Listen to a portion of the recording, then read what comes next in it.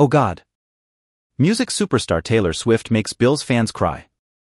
Despite the boos at Sunday night's game, Swift's kindness always touches people, even the smallest workers. Sunday night wasn't a typical work night for Jarius Rainey. The ticket taker in the toilet, a club at Highmark Stadium, had to do what very few Taylor Swift fans get to do: chat with a friend.